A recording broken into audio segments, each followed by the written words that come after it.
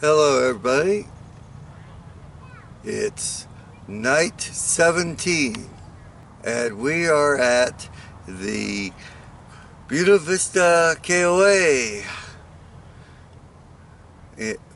which is actually located about 2 miles south and 1 mile east of Johnson Village.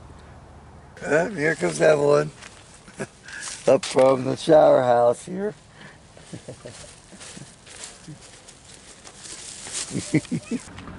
Been meaning to stay here quite a number of times. We keep passing it. I mean, this is kind of our gateway to out of the Front Range, so we have a tendency to pass this thing like at least once or twice every trip we make that comes through Colorado.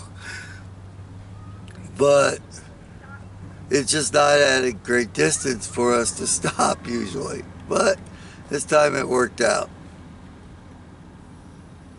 Buena Vista KOA has always been a decent campground. However,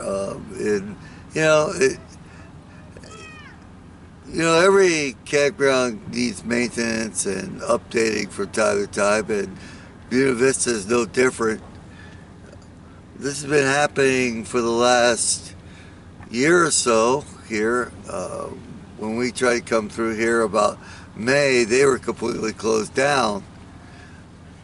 They are making steady progress here.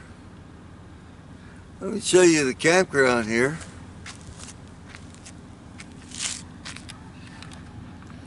There you go. There's more below us to your right, but straight ahead, that's the office slash KOA main building. You can always tell a KOA usually because it has that triangle frame. Even if the KOA doesn't exist anymore, it's their signature mark. And you have more RV sites, some cabins. These are tent sites here, and we're sort of at the start of them. Showers and such are in the main building, and they've been redone. They look really nice. Also, they've completely done the rec room. It's beautifully carpeted with a pool table and books, and it's great. A large screen TV, which is like, well, I can't even, let me put it this way.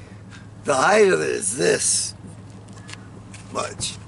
I can't even, it's like 4 feet by 6 feet screen. It's a monster. Great sound, great pictures. They have new washing dryers here, which is also part of the remodel, and new furniture. And out back, they have a new patio with comfy chairs and a gas fireplace, which means you don't want to lug firewood around. Well, you don't have to.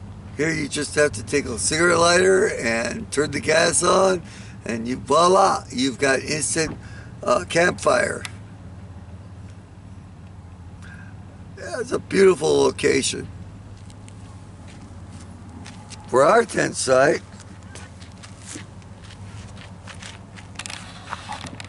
we have a back-end site, which is kind of typical. There's our Subaru. Our tent. Evelyn starting to get us packed up here. Picnic table, which with our stuff that we're loading into the car here, and in the background is the fire ring, which is nice. It's not a bad fire ring. It's actually decent. It's got about an 8-inch height, which is ideal for a campfire. And check out the views. I mean, I've not moved the camera at all. Check out those mountains to the There's a water tap just up there about 50 feet away. Look at these rocks here. But I think this cabin up here has probably one of the nicest views.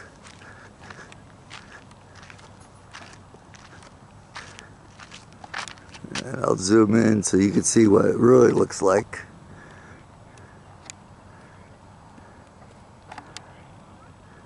Check out that view from the campsite 16 and 17 and the cabin here.